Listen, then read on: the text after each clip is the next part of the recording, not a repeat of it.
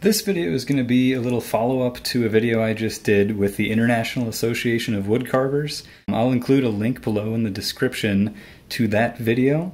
In that video I kind of go through a history of the style of carving that I do mainly, called flat plane carving, and I also kind of talk about how I got started with carving and my journey overall. And then at the end I did a little demo of carving this gnome right here, but I ran out of time to paint it, so I figured I'd do that right now. So for painting, I usually just use a few simple tools. For this guy, I'll use just 2 paint brushes. You can totally use one, but since I have some paint brushes that have just been sitting around for a while, I've been getting a lot of use out of them. They get a bit of a different texture that I kind of prefer for doing some things over a newer brush that has a sharper edge to it. So I'll use 2 paint brushes and a toothpick. The toothpick is my favorite painting tool. I really like it for doing little details like eyes and then some little decorative dots like what we'll get to. The first actual step that I do for getting ready for painting is I mix a base coat. And usually when I'm just painting myself, I use a big jug of the base coat like this, but for demonstration purposes I will mix up one new. So you start out with just some water, and you don't need a ton of it. I'll maybe make a little extra just because I can dump it in that bigger container afterwards. And so I like to paint a dark base coat over the whole thing. So I'll start with black. This is just black acrylic paint. The brand I'm using is Apple Barrel for most of these paints, but you can use whatever you have or whatever you have access to. This is real inexpensive paint, so you can just add a few drops, and then I also usually like to add a bit of brown to the base coat just to warm up the base coat a bit. So I'll use this nutmeg brown, and I'll add just a couple drops of that. And then I just use the back of a paintbrush, the back of the handle, to mix it up. And it looks like this might be good enough. It's kind of nice to have different base coats for each carving. So sometimes it can be nice to mix things up separately like this, just to keep some variety. So to test out how thick this is, I can't really tell by looking at it. It looks like it might be a bit thin, but when you apply it to either newspaper or like this brown paper bag that I'm using here, you can kind of get a sense of how much it's going to cover up the wood grain. So this looks pretty good. It looks pretty thin, maybe on the thinner side, but we can always adjust it later if we have to. So next up, I actually like to wet the face just with plain water before painting the base coat over the carving, and that's so that the base coat doesn't, darken up certain areas. Like if we were going to leave certain areas white, we can also do this with the hair. We can leave, we can paint water over the hair and any other lighter areas where we don't want the base coat to soak in too much. But the idea for this gnome is to do things a little differently. I think we'll paint his hair black. We'll paint maybe the hat orange and the robe green, so we can have like a Halloween gnome since it's around Halloween time here.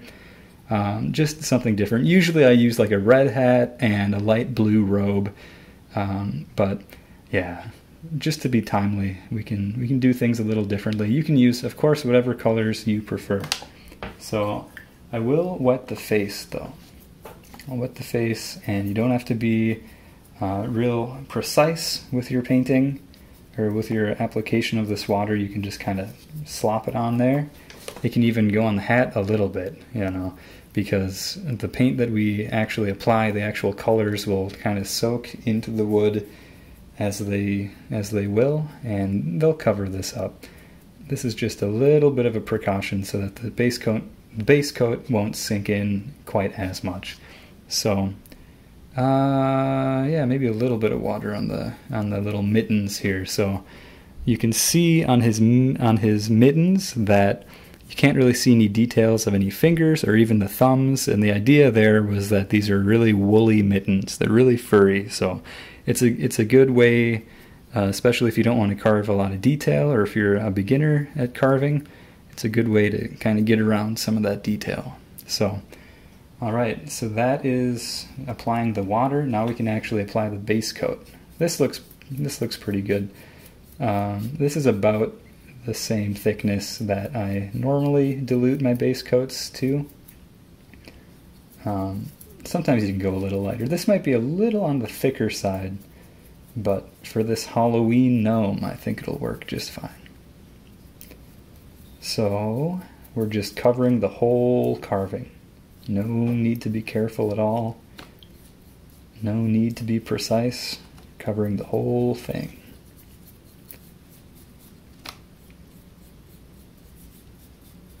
I'm not being super careful about the direction I'm going in either. You don't really have to paint with the grain. You might notice that I am painting with the grain. I think that's just to make the paint soak up a little more evenly. If I was going like this, then I would be very tempted to just paint up anyways. I think that's more about the shape of the piece rather than really caring about the grain of the wood here. I like to keep the bottom a little even. It's okay to cover up all the wood down here. It can be kind of fun just to show some of the bare wood through, just so you can remember and just so you can show people this is the color of what the wood started out as. So that's about it for applying the base coat. You can see the wood grain is still really beautifully showing through. It's actually accentuated. That's part of the reason I apply the base coat. Another reason I apply the base coat is so that we can use other painting techniques, such as kind of blending colors together, and we can have some really nice dry brushing.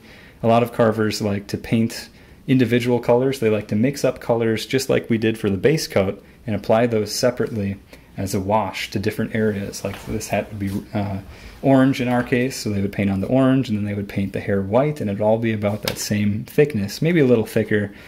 But then if you get two colors touching each other, like the hair and the hat, two different colors, and you touch them together while the paint is still wet, then you can get one color to bleed up into the other color. And that is not usually what we want. So with this method, we're going to be actually applying full strength paints to the wood directly while the base coat is still wet. So it'll be full strength paint, but practically once we get the paint actually applied, it'll be blended in as if it wasn't really full strength. So here's what we do. We don't want to cover up the grain too much. So we also don't need this black for the hair to be extremely thick anyways. So we're just kind of going to dry off the brush a little bit, and then with the remaining paint, we're just going to go in and kind of brush it back and forth. You want to be a little careful to not just go crazy and cover everything, but the nice thing about at least acrylic paints is lighter colors can cover up darker colors easily than vice versa. So basically if we paint over the skin tone, this is going to be kind of a Caucasian gnome.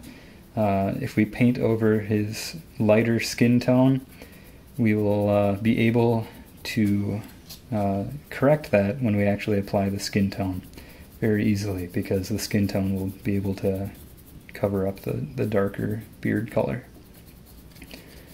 So I like to make the paint in each area a little uneven, and that's not to say splotchy or anything like that, but you'll notice that as we go towards the face, the paint gets a little thinner and the black gets a little less black. That adds some nice variation. So that's the black, and you'll notice that we, in some parts of right under the hat, we kind of got some black paint on there. So we can add a little more just to make it even. You can always wipe off a little bit, and the same goes for underneath there as well. We're starting with the darkest color. We're starting with black so that all the other colors that we paint can cover up the previous colors. So that is the beard. That's all we really need to do. And of course, even though we're kind of going darkest first, we can always go back and add in more dark colors later on if we want to. I'm just cleaning off my brush right now, real easy. I just kind of whip it around in some clean water And then I wipe the brush a little bit onto the placemat here. So let's see. Next up, we're going to go with orange and green color scheme. I was thinking about having the orange be for the hat and the green for the robe, but now I'm thinking the other way around might be kind of interesting. Yeah, let's do the green for the hat. Let's see how that turns out. If you ever really don't like the way that some colors turn out, you can always carve them off afterwards. So we're going with this green. Specifically, this is English Ivy green. You can feel free to use whatever colors you have around. And we're just going to do the same thing. One thing that I notice is that all these different paints that I have are from different years. I've acquired them in different ways. Some of them I've bought recently, some of them were handed down to me. So they're all kind of different consistencies and maybe even kind of different qualities. I kind of like that. It's kind of fun to have the variation. Keeps each color interesting. Like you can see, this is real thin down already, just straight out of the tube. It's a lot more thin than the black was. So I'm kind of reapplying green as we go here, just to make it cover the wood a little more. But still, we don't want to cover up the grain. You can still see the grain. Let's see if I can get the camera in focus. You can still see the grain. You don't want to cover up the grain because then your figure might look a little bit like plastic. And that's usually not the goal.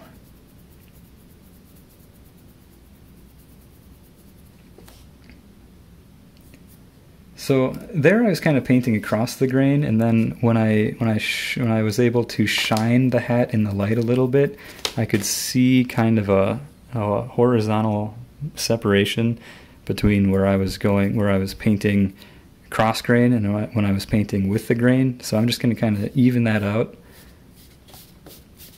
kind of spread the paint a little more evenly. And you'll see that the back of this hat, if you have the hat angled like this, where it's sloping this way into the grain here and kind of away from the grain, out of the grain towards the back, you'll notice that the paint is accepted into the wood differently in the front versus the back.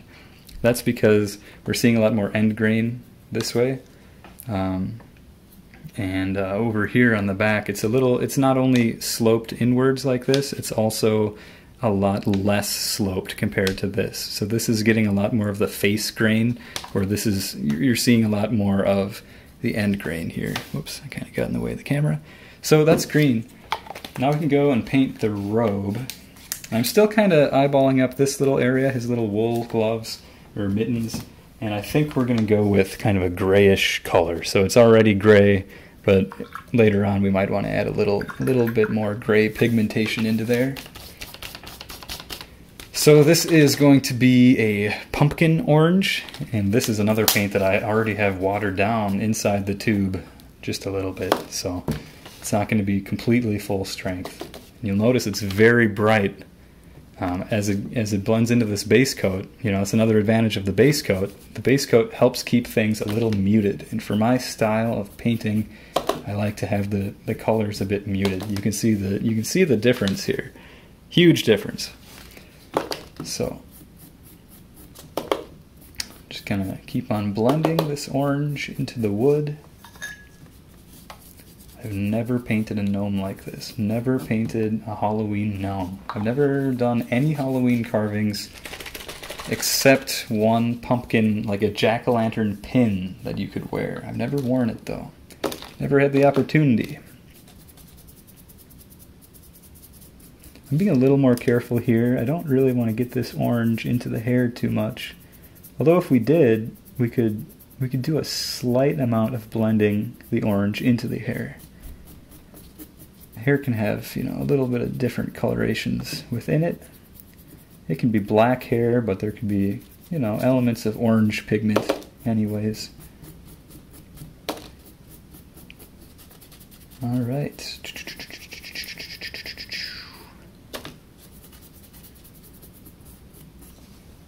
Sometimes I wet my brush just to be able to blend the paint into the grain a bit more. Doesn't need to be real precise. You don't need to wet your brush every certain number of minutes or anything like that. You can just do it. You can just feel it. You can just feel it out. See when it feels right. You don't have to get real perfect with this piece either. You don't have to get this orange right up next to the next color over, which in this case is black. It looks kind of antiqued if you leave a little bit of space in between those two colors. And the more you commit to that, the better. Like here, I'm not committing to that too much. I'm kind of trying to get the orange on the insides of the sleeves just a little bit. But if I were to leave the gray, the base coat showing through on that part of the sleeve, and on this part of the sleeve, it would have that antique look. It wouldn't be necessary to paint all the way in there.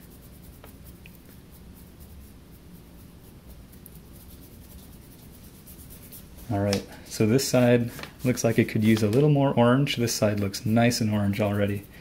So, let's get some more orange in here.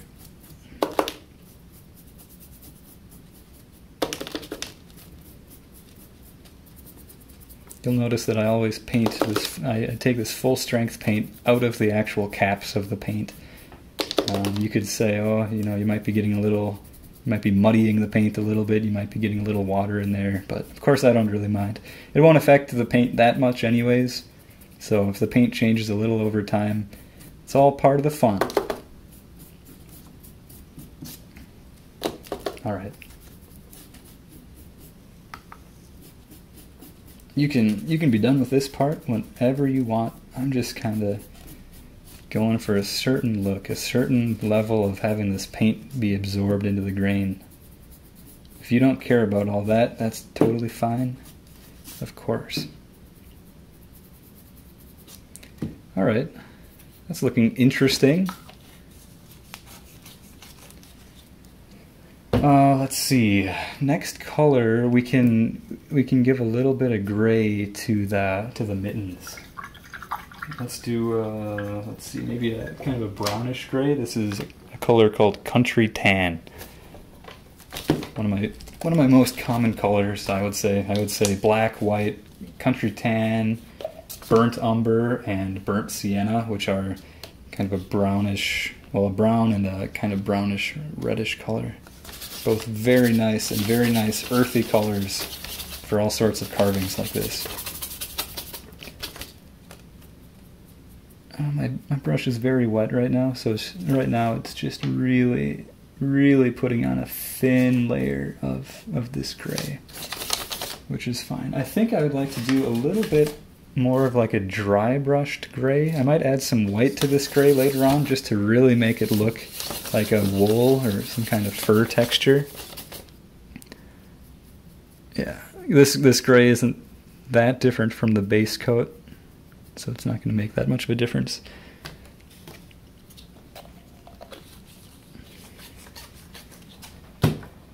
And let's do the face now.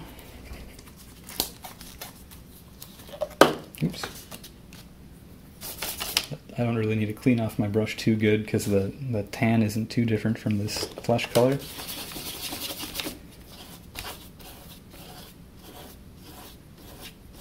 Alright, now we can just dust this flesh tone onto here. Also being a little careful to not get too much of the flesh color onto the green of the hat.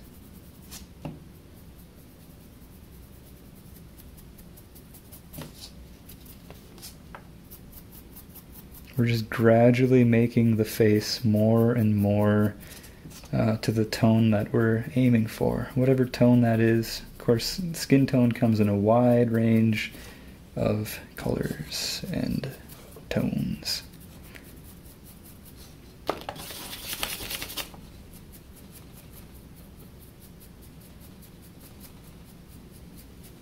As the paint dries, it changes color just a little bit.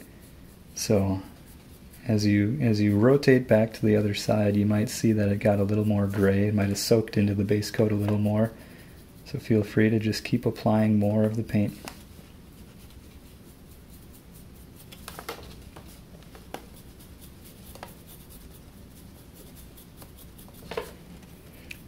Kind of bringing the face color down into the cheeks a little more.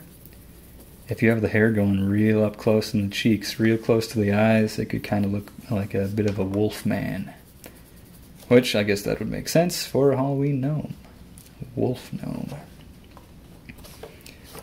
You can use your fingers, like I'm doing now, to blend the paint into the wood even more. Sometimes it blends it in and kind of wipes it off a little more than you expect even. Okay. And that works. And now with just a tiny, tiny light dusting of flesh tone on my brush, I'm gonna dry brush around the hair just a little bit. So we don't need it. We don't want this hair to look jet black necessarily. I mean, you can do that, but I'm not going for jet black. I'm going for a little bit of a gray, aging him just a little bit. And this is also, to be honest, a good way to account for some of this flesh tone going into the hair. Make it intentional. So if it's unintentional, it'll look like a mistake. But if you work it into the design, it becomes a design feature. So that works. That's okay. And now again, without cleaning off our brush, I'm going to dip it in this red. This is red spice. I remember that, even though it doesn't have the label. It's another very good color. I use it a lot for blushing the faces and different parts of the skin of carvings. We're getting this brush real dry, and now we're gonna first apply it to the nose to rosy up the nose, make it look like he has some blood flow in him. Don't want him to look real pale. Unless you want him to look scared, as a scared Halloween gnome. Get a little on the cheeks as well. You'll notice that when we're dry brushing like this, the paint likes to go mainly on like the separations between different facets that we have carved into here. But if you keep on brushing, it'll get a little more, it'll even out a bit more.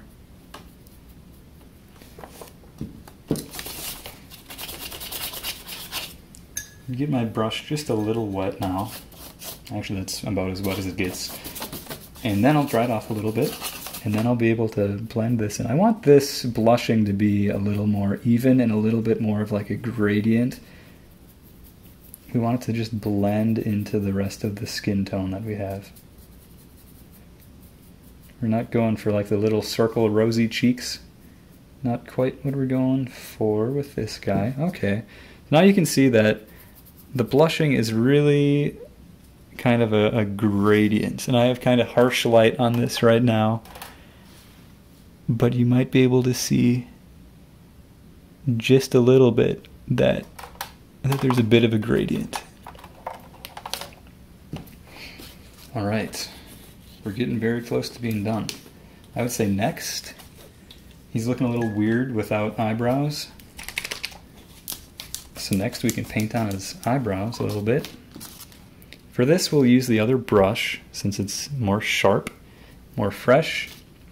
We'll dip the tip of the paintbrush into there, brush it off a little bit on the placemat, and now you can either go crazy and have really big eyebrows, really big bushy eyebrows, or you can go a little more thin. I'm going kind of bushy with this guy. We had a nice brow ridge on him when we carved him, so there's plenty of space up here. Of course, if you want him to look scared, you can have or surprised, you can have his eyebrows up higher. If you want him to look angry, of course, you can angle them in. I'm going a little bit neutral. I'm going like neutral, but like heavy, because these eyebrows are so big. So we'll see what his expression looks like. I'm putting a little arch on him, so he might look a little inquisitive. It looks, he's got some big old messy eyebrows. That works. Next we can lay in the whites of the eyes just to get them going as we look around a little bit at the rest of the wood, because we want the whites of the eyes to kind of dry before adding in any more colors to them. So dip your little toothpick here in a little dot of white paint, and then just real finely, just real gently drop in some white. That got a little big. If you want to narrow those eyes up later, we can very easily do that. I'll show you how to do that. Those eyes are just a little bigger than what I normally do. So I can feel the wood. It's still kind of wet. So if we want to do some general dry brushing around here, it's not the ideal time. You want to wait a little bit until it's a little more dry before you do that. So, but that said, let's see, where would I do dry brushing? I think we won't dry brush the hat. We might do some dry brushing down here and on his robe a little bit. So for now, what I'll do is I'll start making just a real simple design. And designs like what I'm about to do, just taking some black, designs like this work on a variety of carvings. Just about any carving, even if it's an animal, you can paint designs like this. So I'm going to take little dots of black, and I'm going to do a bit of a pattern. I'm going to do like a 3-dot motif. Can you see that? Just 3 little dots in like a triangle. And I'm going to kind of space that motif evenly around the hat. Or close to even. Doesn't have to be perfect. This is kind of a classic folk art motif. It's kind of a floral pattern if you think about it. It could represent a flower or some kind of leaves, or even like it could just represent a kind of a triangular shape.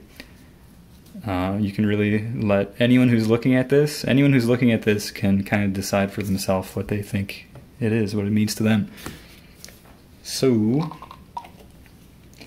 looking good, getting a little more dry as we speak. I think by now the mitten area should be good for some dry brushing. So we'll go back to the white again, and we'll take the more bristly brush, the used older brush, and we'll make sure to really dry that off. You can press out the water with your finger, really squish it out of there, just to get it dry nice and quickly. And once it's dry, you can dip it in the white, dust it off on the placemat. And I dust it to the point where you don't want any like streaks of white to come back off on the placemat when you're going like that. So you can see that it's pretty dry. There's not much white, but there's just enough to do some nice dry brushing.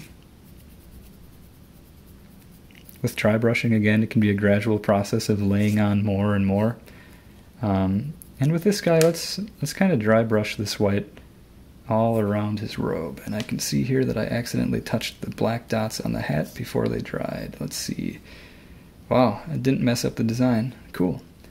That's fine. You can kind of rub that off, and we can even dry brush a little over it. Adds character.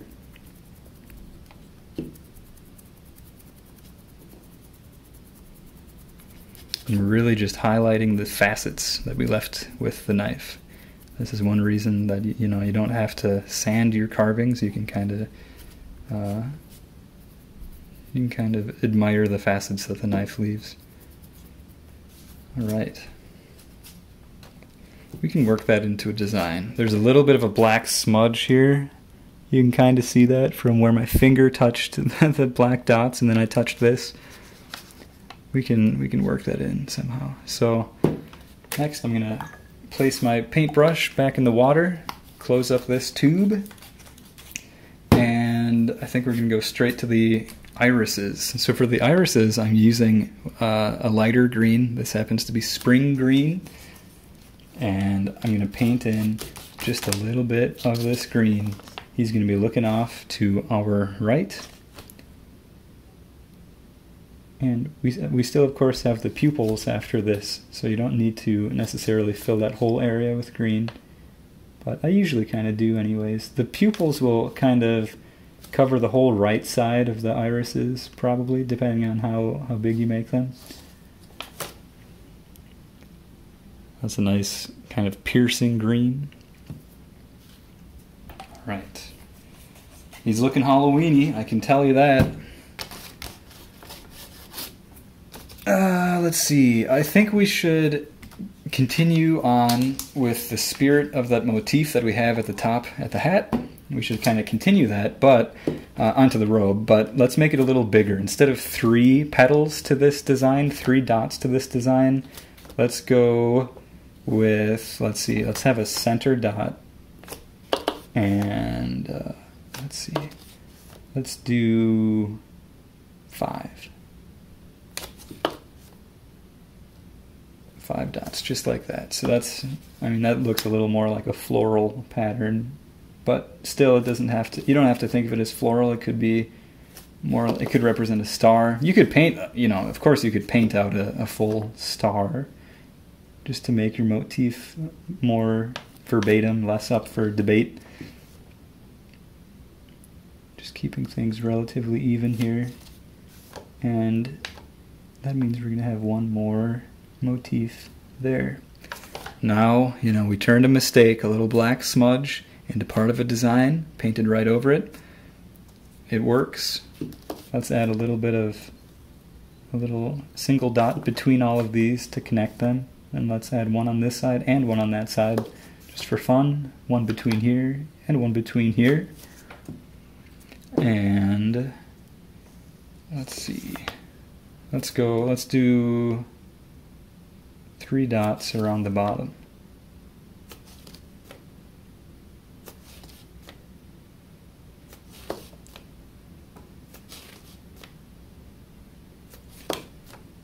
Same as the motif around the hat. This will kind of link the hat design to the robe even more than the other design did. So now it's kind of tied together. We have kind of a coherent design. Looks like the irises are still drying, so we're gonna let that rest for a second. I think I'd like to add just a tiny bit more color into the robe design, so I'm gonna wipe off the toothpick now. And let's see, we have orange, we have green, we have black, but I'm really liking, you know, constraining it to that few colors. We could always add in, you know, blues and reds and different things like that. I actually, you know, red might be a good idea. I think red would be a good Halloween-y color as well. And it won't contrast too much from the red of the robe, so it won't stick out a ton. I think that'll be nice. So let's see. Let's do red in between these dots, in between the single dots that we have on this motif.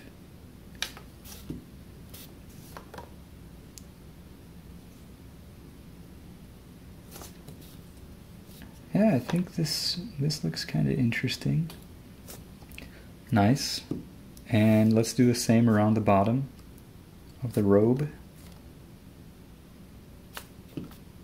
As I'm doing this, I'm considering maybe painting in some really simple buttons on the front of the robe where you see it's separated from itself. I think that could work.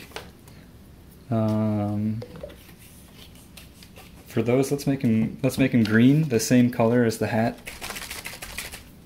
Green buttons on an orange robe. It's kind of weird, but it's for Halloween. Just a few, let's see. Maybe make them a little bigger, just a little bigger than the other single dots that we have. Yeah, 3 is a good number.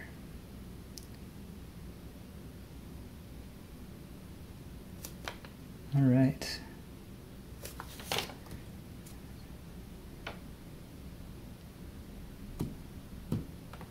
That kind of works. It's a little, you know, it's pretty off-centered.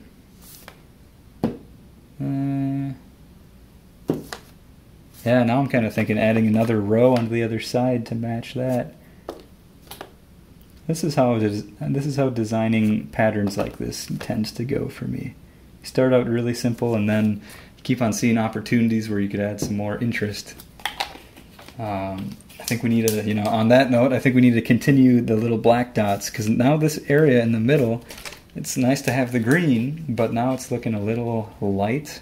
The colors are a bit light, so to darken it up a little bit, add some tiny dots in between those.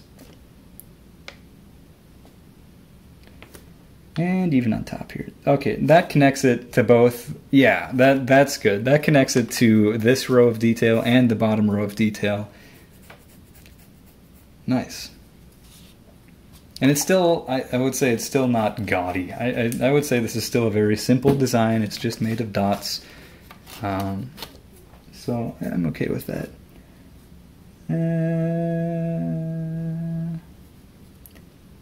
The irises are almost dry. Just about dry. So while that's waiting, we can add some more dots. We'll wait for that. Okay, so there's dots around the bottom. There's dots around the bottom of the hat. There's dots around here. So it almost makes me think that around the bottom of the sleeves, we should have some dots. Just simple ones. We don't want to detract from the rest of the design. And we're looking out here with a nice little bit of spacing. We can easily fit 3 dots.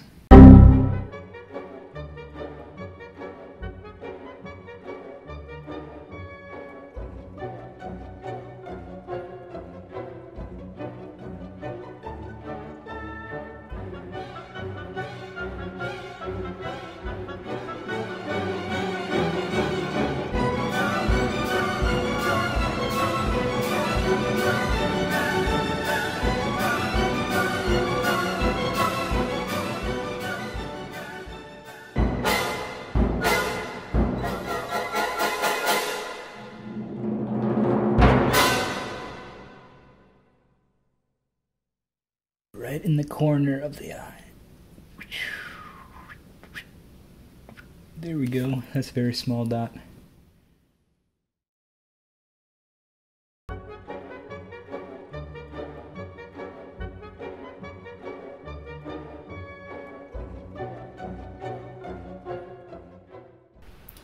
Alright, we're in the garage now, and we're going to do the very final step, which is going to be dipping the gnome into some linseed oil.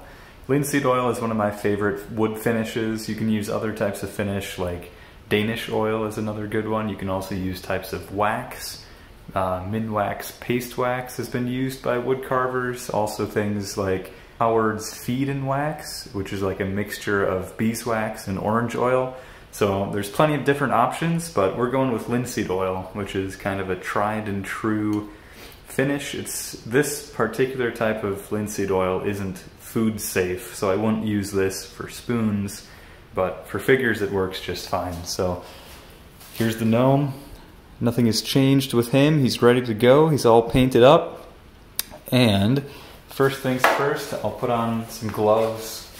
Whatever gloves work, some kind of rubber or plastic gloves are probably ideal, because you don't want to get this stuff on your hands. So this is where I keep my linseed oil, and I keep it in a container like this just because it makes it easier to dip the entire carving in. So I just simply take the carving, I dip it in like this all the way in, I let it drip a little bit, and then I take some tongs. These are some old tongs I've been using for a long time for dipping carvings in linseed oil. Take the tongs and I dunk them in the other way. And I let this drip just a little longer, just to, I don't know, you're not really saving a lot of linseed oil by having this drip back into the container, but I usually, when I use linseed oil with basswood carvings, I usually don't really wipe them down afterwards. So it's nice to have a little bit of extra linseed oil on the carving, like coating the whole carving as you're doing this, but you don't need, puddles covering the entire carving. So let it drip just a bit. You could, of course, be holding this with your gloves, as long as you're wearing gloves. And I'm actually going to probably very gingerly touch it here as I'm placing it onto the mat. I use the tongs just so you have a little less points of contact, just so you don't leave like an impression. These gloves are kind of textured. Probably won't make much of a difference, but just some different tools to keep the linseed oil off your hands and onto the carving. And so yeah, this linseed oil, because it's so nice and thin, and because the basswood is so absorbent, it's a pretty soft hardwood. So it'll really absorb the linseed oil. So we don't really need to wipe this down. It will take some time to dry. I would say at least a week before I would really want it in the house next to me, because it'll still kind of smell. Linseed oil has a pretty strong smell, but yeah, I would give it about a week or so in the garage to be quite dry. And then after that, I'd bring it in, ready to go, ready to sell or to give as a gift or whatever you want to do. So there it is, the Halloween gnome.